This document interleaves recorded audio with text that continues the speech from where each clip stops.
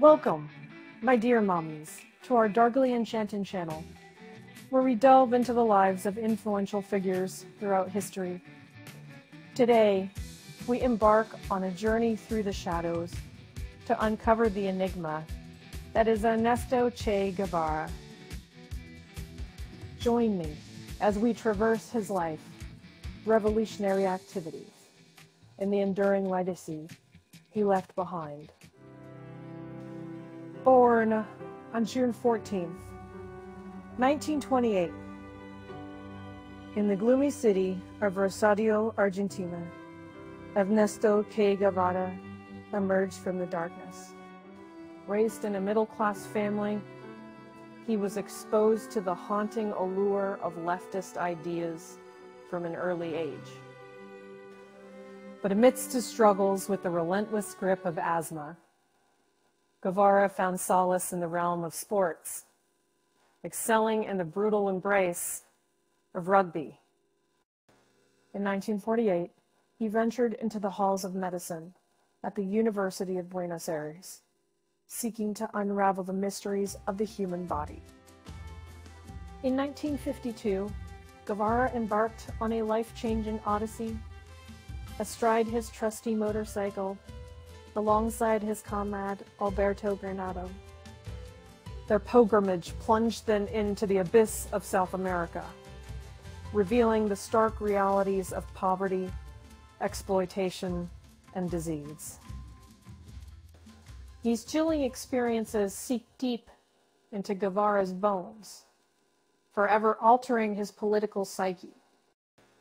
And from the depths of his soul, he penned the chronicles of his harrowing sojourn in the legendary tome, The Motorcycle Diaries. Motivated by the socio-economic inequalities that plagued the realms of Latin America, Guevara's heart became engulfed in the flames of radicalization. In Guatemala, he bore witness to the catastrophic downfall of President Jacobo Arbenz's government, orchestrated by the clandestine hands of a CIA-backed coup. This sinister dance fueled his seething anti-American sentiments. In the year 1955, fate wove its twisted threads, bringing Guevara face-to-face with Fidel and Raul Castro in the gloomy embrace of Mexico. Together, they forged a pact, the clandestine alliance, to overthrow the Cuban government. And so they set in motion the wheels of guerrilla warfare, the very wheels that would ultimately herald the triumph of the Cuban Revolution in 1959. After the revolution, Guevara ascended to the pinnacle of power within the new Cuban government.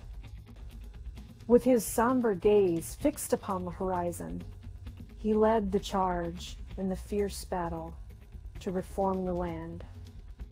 Monstrous plantations crumbled beneath the weight of his unyielding resolve, transforming into ethereal state-run enterprises.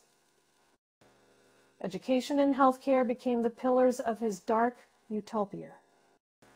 But as his influence grew, so too did the echoes of dissent. Critics condemned his radical economic policies, accusing them of tyranny and impracticality. By 1965, the shadows of ideological differences loomed over Guevara and the Cuban leadership. In a search of new battlegrounds, he turned his gaze beyond the borders of his blood-soaked homeland. First, the Congo beckoned him, but the revolution he sought to kindle was swiftly extinguished. Undeterred, he set his sights on the treacherous lands of Bolivia in 1966, his heart ablaze with fiery determination. Yet the anticipated support from peasants never materialized, leaving him stranded in the darkness. As fate would have it, the United States, the puppet master behind the curtain, lent its helping hand to the Bolivian government, sealing Guevara's tragic fate. On that fateful day, October 8, 1967, Bolivian forces ensnared him within their clutches, and the following day, his light was extinguished forever.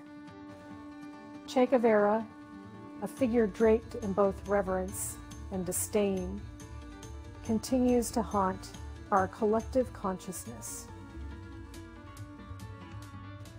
For his loyal supporters, he stands tall as a symbol of resistance, a valiant warrior who fought for a world cloaked in fairness. But to his harshest critics, he wears the shroud of a merciless executioner, bearing the weight of countless deaths and human rights violations. Yet, regardless of one's stance, Guevara's indelible mark upon history remains undeniable. His image, the specter of revolutionary ideals, continues to ignite the flames of passion in the hearts of many. And through his literary works, including the chilling memoir, The Motorcycle Diaries, The Manual of Warfare, Guerrilla Warfare, and The Haunting Bolivian Diary, he etched his name into the annals of literature and military theory. Movements and individuals around the world have drawn inspiration from his visage and his words, especially those who dance to the tune of leftist and anti-imperialist symphonies. Moreover, Guevara's spectral touch upon Cuba is unmistakable. His controversial economic visions shaped the very fabric of the socialist tapestry that adorns the island. His legacy, still shimmering in the night, whispers through the halls of education and healthcare, leaving an indelible mark upon Cuban society. Today, we still study and debate the enigma that is Che Guevara, unraveling the intricate web of his existence and the haunting backdrop of his era. Thank you, my beloved mommies, for joining me on this mystical expedition through the life and legacy of the revolutionary icon, Che Guevara. If you found solace in this journey, remember to leave a like, subscribe, and ring the notification bell to stay immersed in the shadows of our future content. As a reminder, this channel breathes with life through the machinations of artificial intelligence. Your unwavering support warms my Gothic heart, and I eagerly anticipate enchanting you with more captivating tales. And now, as we draw the curtains, I bid you farewell, my dearest mommies.